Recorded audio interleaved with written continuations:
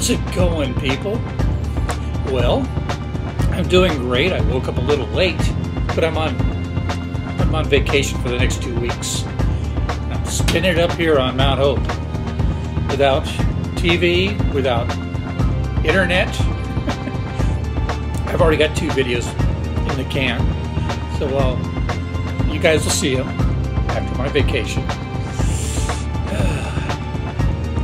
I was going to read another chapter last night, and I decided I'd do it in bed. I had everything set up, and I laid down on the bed, and I was going to read it. I had all the lights on, and next thing I know, I'm waking up, and it's the afternoon. And the book was in bed with me. Didn't suffer too much damage. It's seen better days.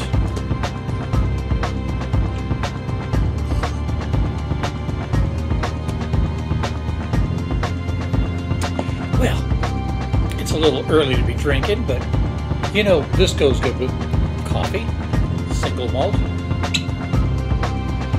And I'm having espresso, so I didn't fill the cup up all the way. That's it. This will get the blood flowing.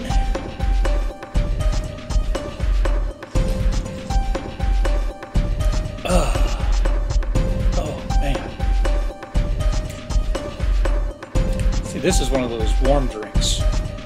Doesn't taste good over ice, doesn't taste good mixed. It tastes good neat and at least room temperature. And it tastes awesome in coffee.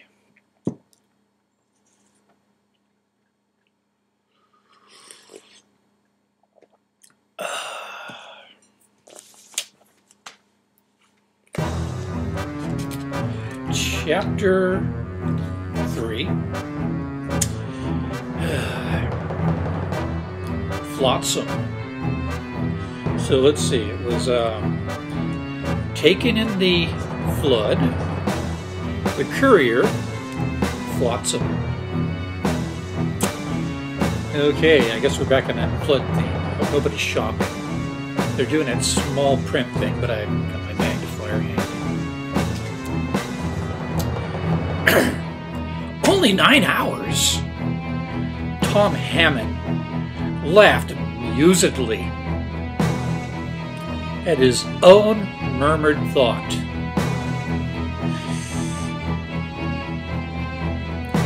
It seemed ridiculous almost to try to believe that only 9 hours before he had been a discharged journalist, while now he was at the head of what he knew would be the greatest journalistic venture London, yea, the world, had ever seen.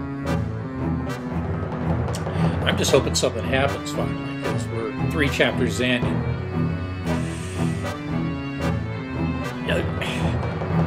Serendipitous, most coincidental meeting on a busy shopping day on the streets. Piccadilly Square, I believe it was. A cab ride, some chin wagging, home, more people met, talk of a newspaper. It's all exposition so far. All right. He had just dined. He felt that he wanted some kind of movement, some distraction, to relieve the tension. He was in that frame of mind, being a coming man, as they established in the last chapter, or the one before that. Not much has happened. They all kind of blend together in my mind.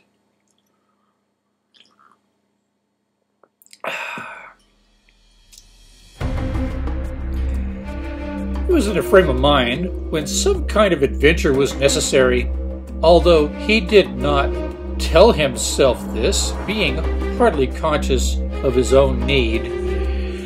He knew that the haunts of his fellows, club, theater, music hall, would only serve to irritate him, like those trampy flower girls with their lame-ass forced rhyme.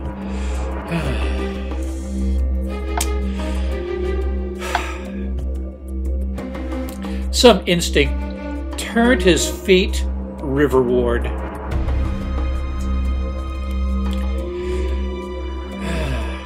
Sorry, that's forestry land back there, and somebody's enjoying their dirt bike. It's cool. Still quieter than Carmichael. It was now 7:15 o'clock.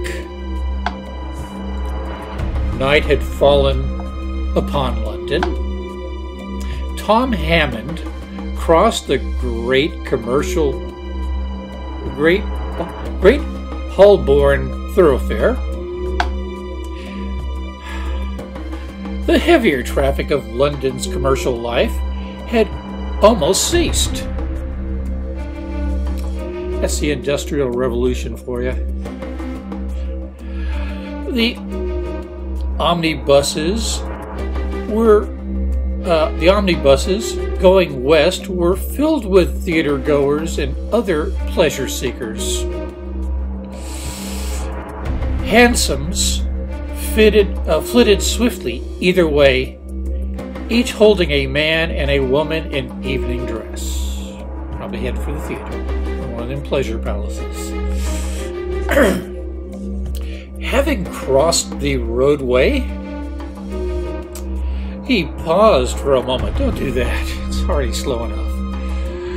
At the corner of Chancery Lane, and let his eye take in all the scene.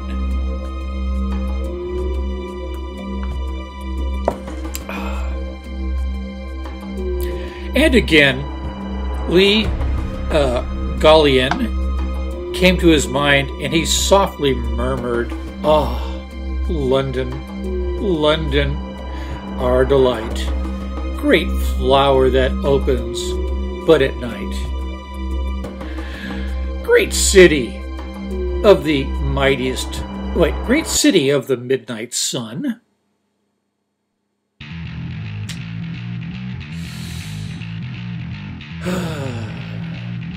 Whose day begins when night is done." Now that's a lot better than that flower girl, chapter 1. Lamp after lamp against the sky opens a sudden beaming eye,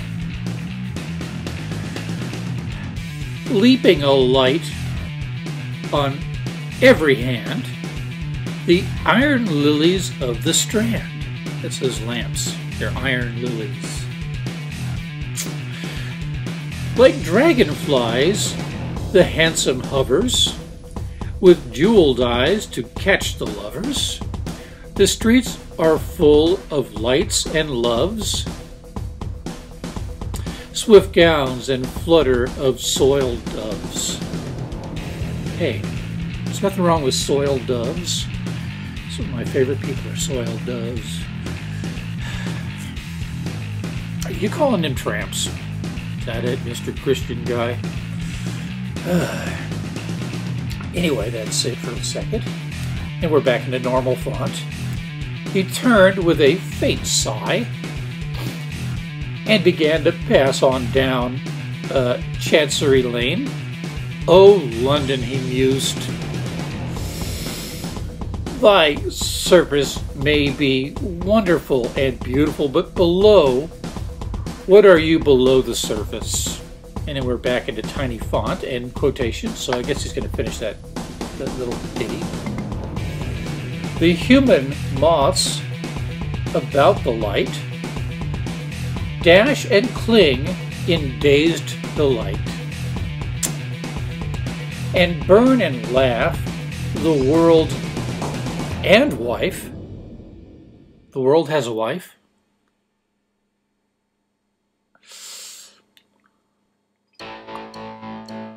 It's probably Venus. I don't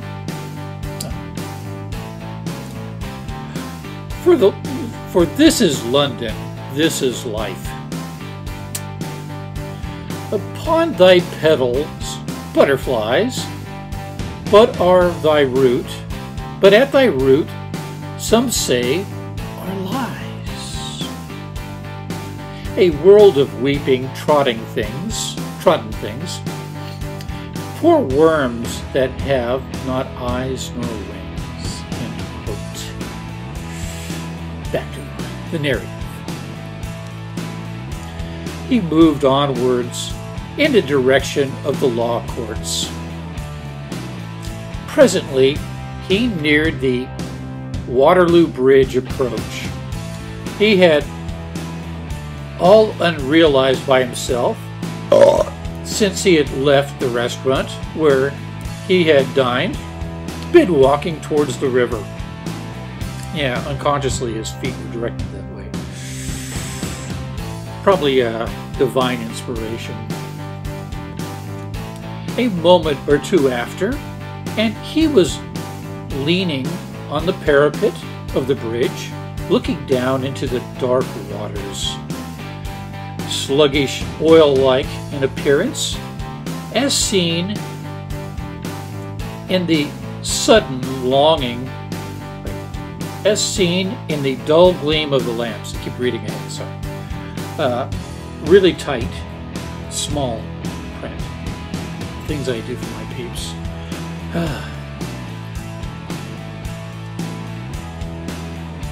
Dull gleam of the lamps, the river moved seaward. A sudden longing to get out upon those dark waters came to him. He's kind of impulsive in his own deliberate, slow-going way.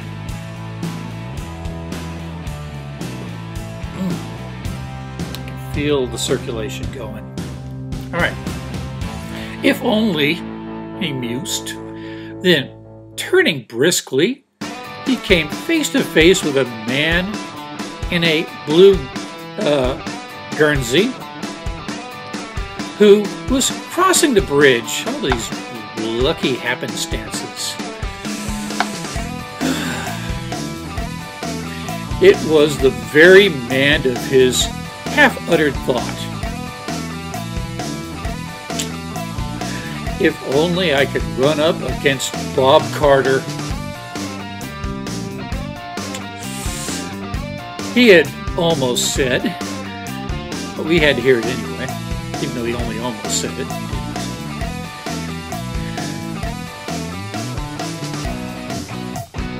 didn't. Good evening, Mr. Hammond. Kind of like he's a brief. It's slang. He's mispronouncing, so we had to hyphen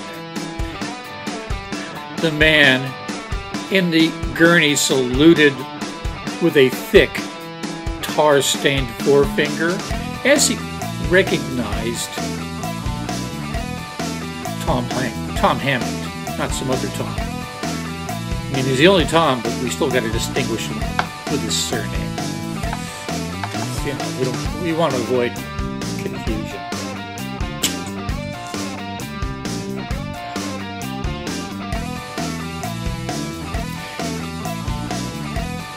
Good evening, Carter. Hammond laughed as he added, I was just wishing I could meet you. Let's head for the river. That's where you meet folks.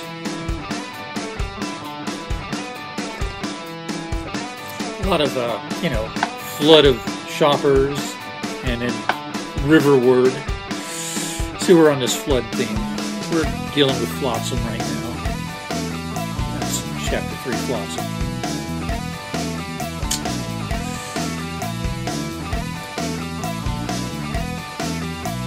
I felt I should like to get out on the river. I'm just going as far as Lamp Bell, sir. If your likes, ter, go with me. You'll do me proud, sir. You know that, I knows. Carter's a London hillbilly. He's hooked on ebonics. Just kidding. All right. I really went there, didn't I? All right.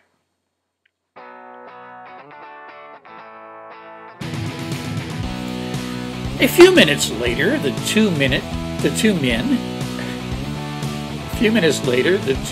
sat in Carter's boat. He just moves things right along. Hammond, in the stern, was steering sternly to starboard. The man, Carter, on the first thwart, manipulated the oars. Hammond had known the man about a year, and we've known him like half a dozen paragraphs. Feels like a year, though.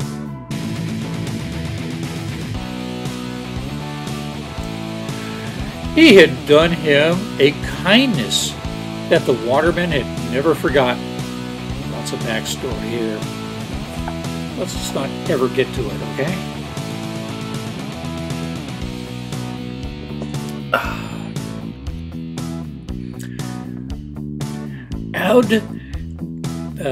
I'd go to your world's end for you, sir.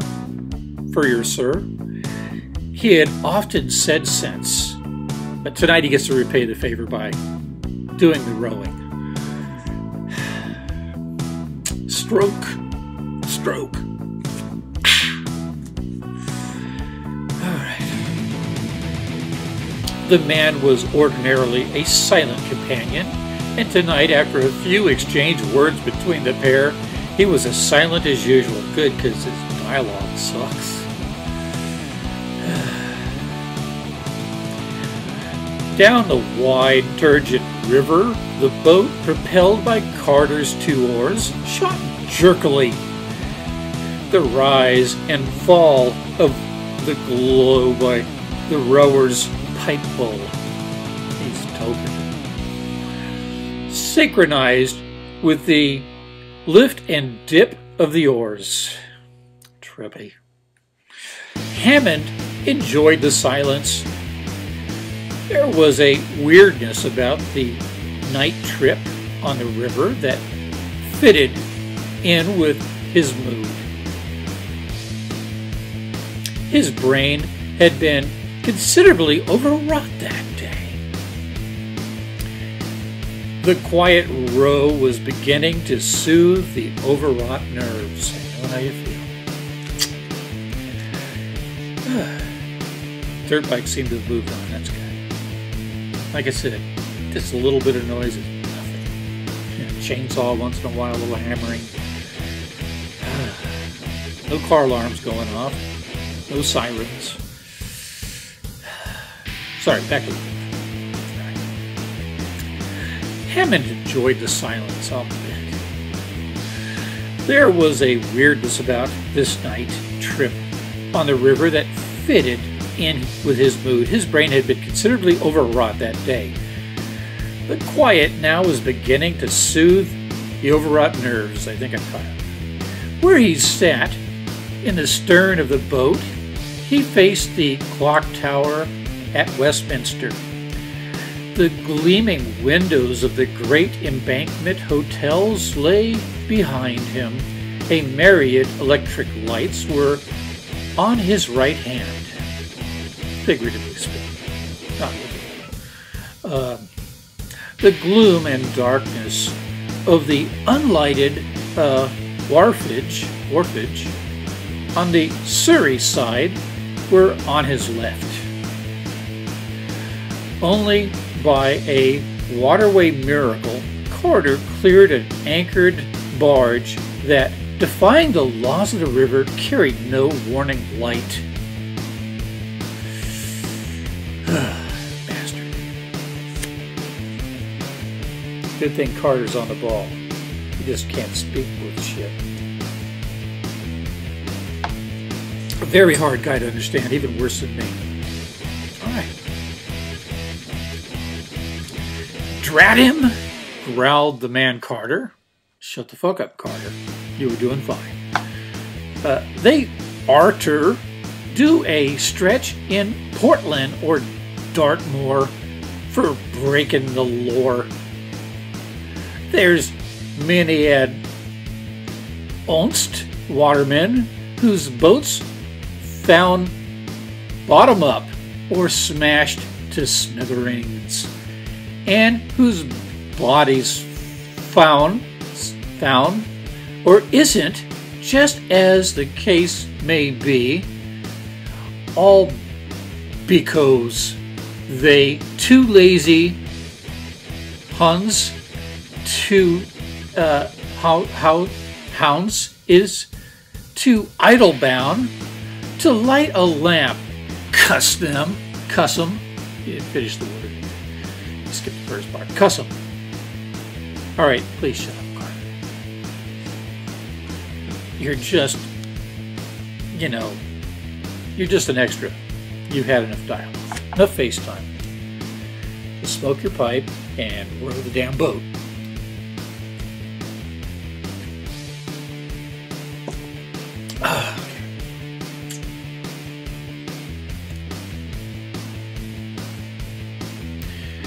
His growl died away in his throat. The glowing fire of his pipe rose and fell quicker than ever, telling of a fierce anger burning within him. I understand. He needs that barge needs a fix-it ticket. Shh, he hissed. Hammond saw that his face was turned shorewards. He heaved aft towards Hammond and whispered, "Can you see that woman, sir?" He jerked his chin in the direction of a line of moored barges. It's better to point. I mean, jerking your chin, that's just so Victorian.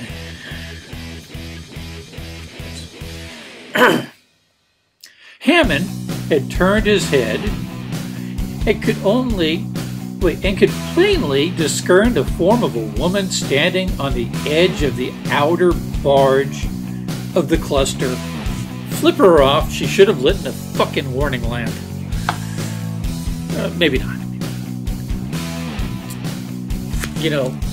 I need a little energy.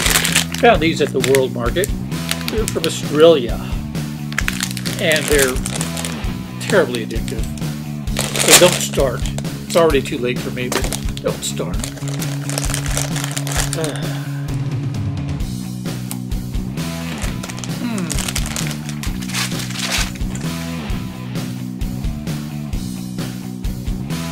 I'm just building suspense here. What about the lady? The woman? All right.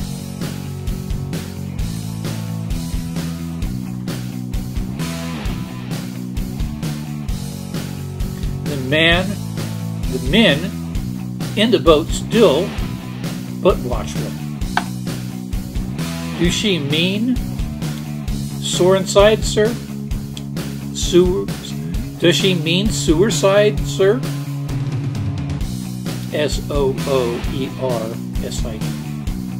Suicide. That's when you kill yourself by jumping through a manhole into the sewer. With weights on your feet and pocket full of rocks and all that. Suicide. Alright, back to this. I'm really fucking all these videos up. I'm really sorry.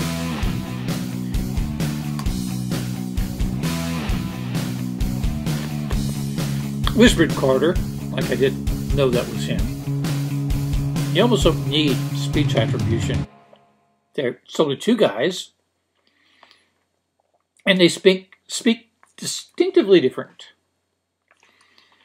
This guy needed a ghostwriter to fix his book. Then again, nothing's happened yet, hardly. Well, maybe something seems to be about to happen, like suicide or something. Looks like it, sir. Don't make a sound. Even as he spoke, the woman leaped into the air. Well, that sucks, because she was aiming at the river.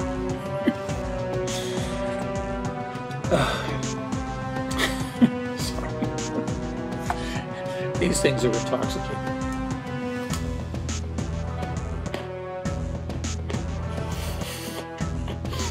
There was a low scream, a splash.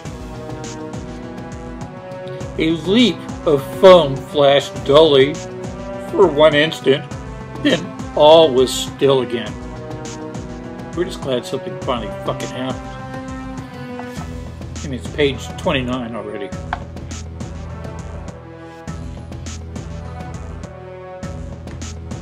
The waterman piled his oars furiously. Hammond stirred for the spot where that foam had splashed.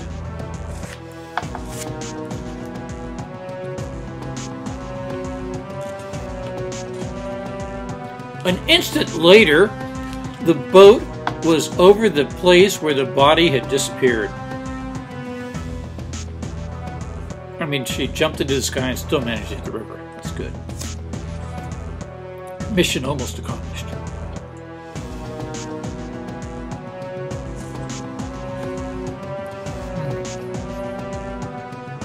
Carter lay on the oars and peered into the darkness on one side. Hammond strained his eyes on the other side. This is great writing. You totally see that part. With startling suddenness, a hand darted upwards within a foot of where Hammond sat in the stern of the boat. God, all these lucky coincidences. In the same instant, the woman's head appeared. Hammond reached out excitedly. She's hot. And she's wet. Even better. I apologize for that. Fucking candy. And caught the back hair of the woman. What he's going to use it to steer with. Is that his new rudder? Trying to follow this. He caught the back of the hair of the woman, twisting his fingers securely into the knot of hair at the back of her head. That was all one sentence. Carter shipped his oars, and in 2 minutes, the wretched woman was safe in the boat, probably a soiled dove. Her drenched face gleamed white where they had laid her. They laid her on her face. A few whimpering sobs broke from her. Just a few. Turn her over.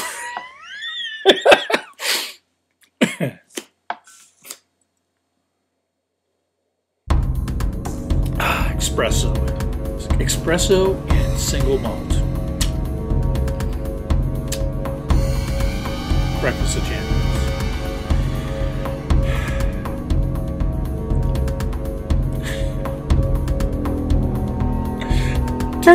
Turn her over on her face a little, sir, while I makes the boat fast for a minute or two, sir. He'd be sick.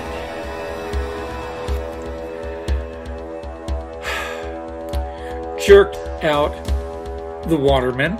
He jerked that out. He didn't just say it, he jerked it out. Yeah, it's an exciting moment. Poor soul over it.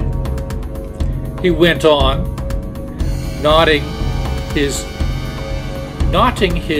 painter to the bolt in the stern of a barge.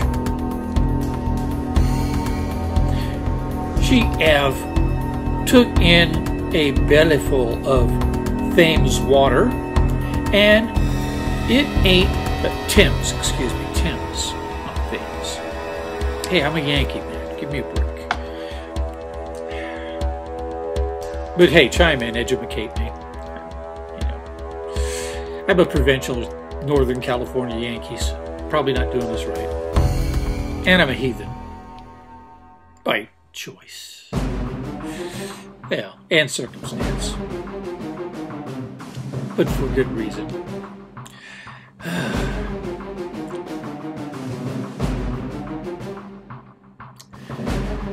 And it ain't filtered no sort at Sarton. All right. Hammond had by this time turned the woman over on her face. I mean, really, Carter runs on for such a silent guy.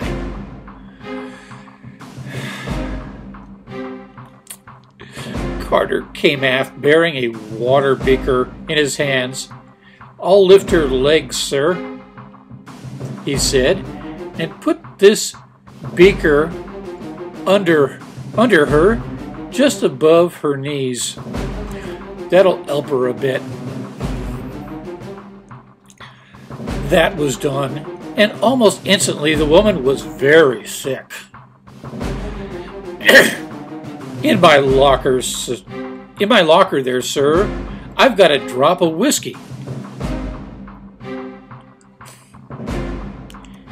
After reading the temperance lady's letter, still insist on forcing libations on trap accident suicide women. At least it isn't brandy this time, it's whiskey. You rascals. Sidney Watson. He's the Bill Cosby of his time. It's possible.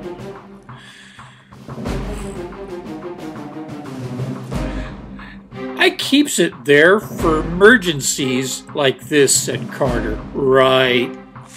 This is just for emergencies, too. I just happen to have an emergency about having another emergency. Hang on.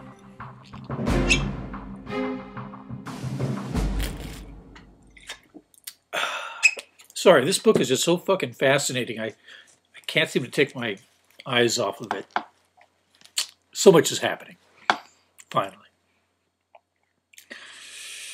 Hammond moved to allow the man to reach a seat locker in the stern. The next minute, while Hammond supported the woman, the waterman poured a few drops of the spirit down her throat. Expect another lady temperance letter, Sidney. You fucking rebel, you. Oh, yeah. She coughed and sputtered, but the draught restored her. She began to cry in a low, whimpering way. "We must get her ashore, Carter," cried Hammond. "I'll take the oars, and as you know the riverside better than I do, just steer into the nearest landing place you know." Carter leaped to the bows, cast off the painter, and hurried aft again. Such action. "Just long year, sir. There's an old landin' as'll just serve us. What's your think ter do with the poor soul, sir? And not and her over to the Perlis?" Yeah, Carter would probably be worried about the cops. I mean, why is he going out at night in a boat?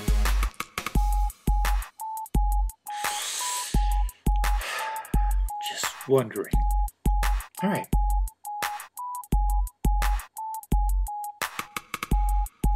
"No, neither the police nor workhouse, Carter. I wish I could see her face and see the kind of woman she is. The kind of woman she is soaked to the skin and major issues. I mean, she just tried suicide by jumping into the sky. I guess she's the flotsam of this chapter. We're going to get through this, I promise. I know I'm moving slow. Hopefully another coincidence doesn't happen.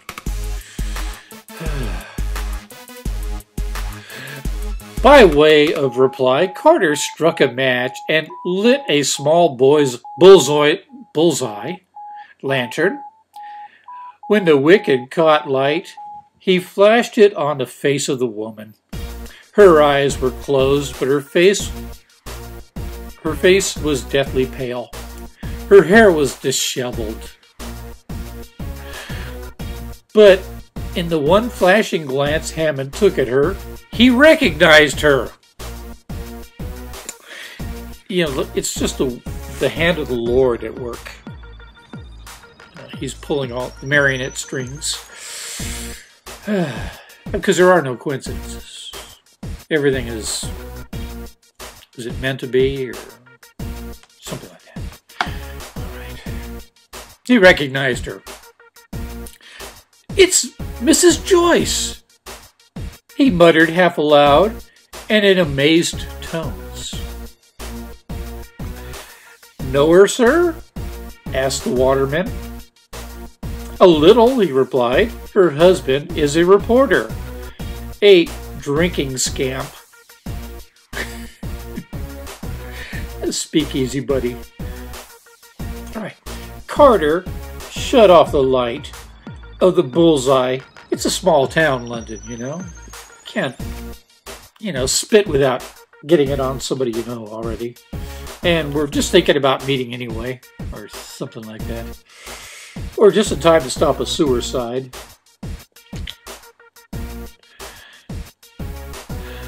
"We're just here now, sir. But so's best not to be calling tensin' like wit a light." That Carter's a smart guy.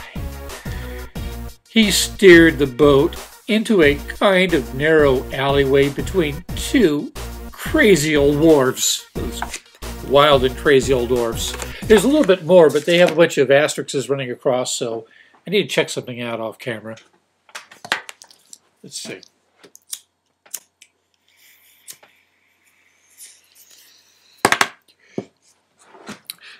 It was nothing. All right. Just making sure. No more coffee.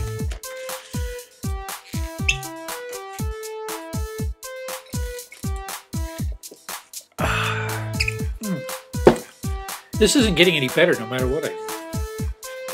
Hammond, rightly gauging the kindly heart of his landlady, he brought the drenched woman in a cab to his lodgings.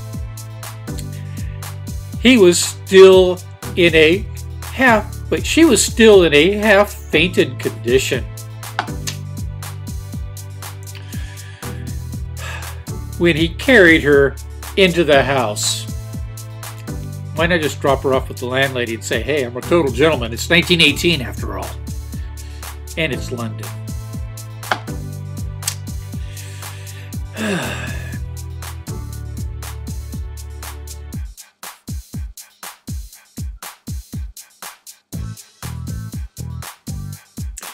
In 2 sentences, he explained the situation to his landlady, whose natural kindness and loyalty to her lodger made her willing to aid his purpose of rescue.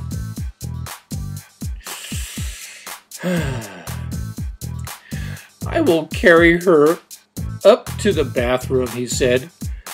Let your girl get a cup of milk, heated as hot as can be sipped, while you bathe this poor soul quickly in very hot water." And by the way, she's had a couple of drops of whiskey. I'm sorry about that. I'm expecting a letter now. All right. Then let her be got to bed and have some good, nourishing soup ready. She'll probably sleep after that. And in the morning, well, the events of the morning will take their own shape. End quote. Half an hour later, as Hammond took a cup of coffee, he had the satisfaction of knowing that the woman he had saved was in bed and doing well. Poor soul, he mused. That brute of a husband has probably driven her to this attempt on her life. I wonder what her history was before she married, for I remember how it struck me that day when I saw her at the office that she was evidently a woman of some culture. It was nearly 10 now. He had no desire to go out again. It wanted 2 hours. Wanted 2 hours, quite to his usual bedtime, the witching hour. But a strange sense of drowsiness began to steal over him, and he went off to bed. That's what happened to me last night when I was going to read this chapter in bed. I'll probably do that tonight. What a day this has been, he muttered as he laid his head on the pillow. Do you realize chapter 3 and the first 3 chapters could have been boiled into one page, maybe 2, well, definitely 1 chapter. Well, that's it for chapter 3, and something finally happened. Fortunately, it's staying true to course and involving coincidences, because that's how miracles happen. Divine inspiration. I think Sidney was divinely inspired, and he said prohibition and abstinence. Have it if you want, but if it ain't your thing, you should be free to choose.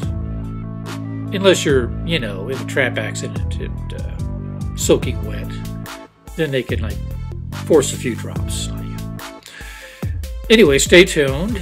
I don't know if this video is worth uploading, but I probably will because I'm lazy. Peace the fuck out. Have a wonderful whatever the fuck it is you're having. Bye.